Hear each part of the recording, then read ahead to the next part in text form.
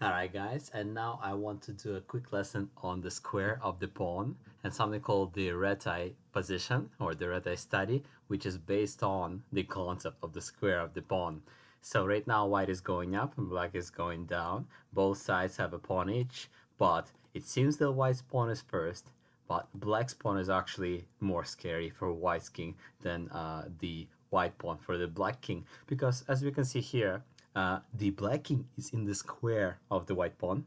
And let's make the square together. I've done it in one of the earlier lectures, but let's try it again. So you always go towards the queening square. So let's say I'm the pawn, and I'm calculating if the king can catch up to me or not. So I will go towards the queening square. So the pawn, the queening square, and that took me 2 moves, right, to get to c8. So now I will go 2 squares sideways towards the king, and I will land on a6, and then I will go 2 squares diagonally. So the square will actually be the square of the pawn, the promotion square, the diagonal towards the side of the king. So if the king is on the left, I will go towards the left. If the king was on the right, then I will go towards the right. In this case, this is the triangle, and to finish the square, I just need to take a line to the side, so just a line horizontally to the left, and I get to the king, and that's the square of the pawn. If the king is in the square, he can catch the pawn no matter how fast it tries to run. If the king was outside the square, let's say it was on a5 instead of a6, and it was white to move, then white is faster and black cannot catch up to the pawn.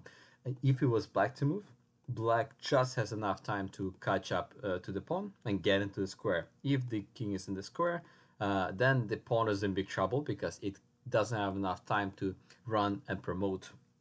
The black king will eat it first. If you look at the square of this pawn, you can say, so where is the square? So let's do it from h5. The first corner is the h5 square, is the pawn itself. Then we go to the promotion square. We take 1, 2, 3, 4 steps down to h1. So it's 4 squares. Then we go 4 squares diagonally to the side of the king. In this case, there is only one side. We can only go left. So it must be to d1, 4 squares. And then we take 4 squares to the only side we can, which is now left. If this king was on this side, on the right, then I would go towards the right, but clearly that's not possible here. So the square is h5, h1, d1, and d5. Those are the I should say 4 corners we can use here.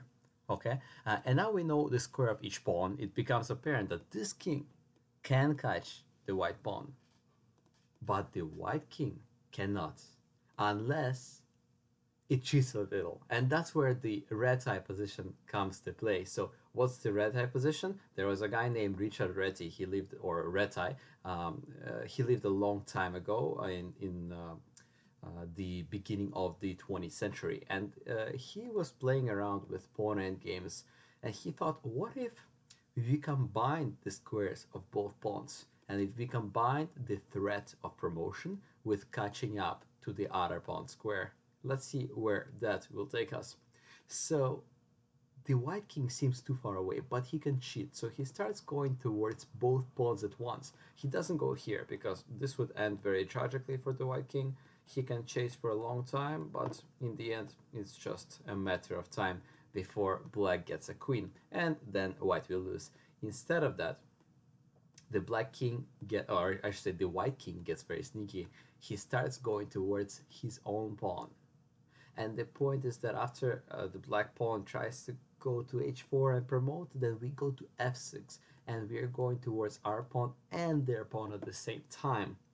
If he's really stubborn and can only push the pawn and can only think about that and doesn't realize the point of white's plan, white actually has this move.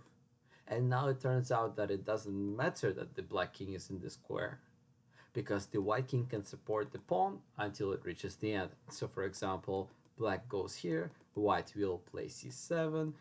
If black gets a queen, white gets a queen with check, and that's a draw.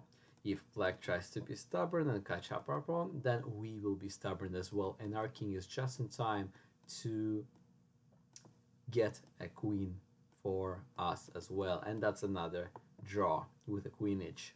So it seems that black has no way to win. So let's try a different way that black can try to win. So we put everything back, and this is the study. So after the move king to g7, black can try to raise the pawn once, but after we go to f6, black will try to stop our pawn with his own king, so he will try to eat it up, but that's where this move comes in.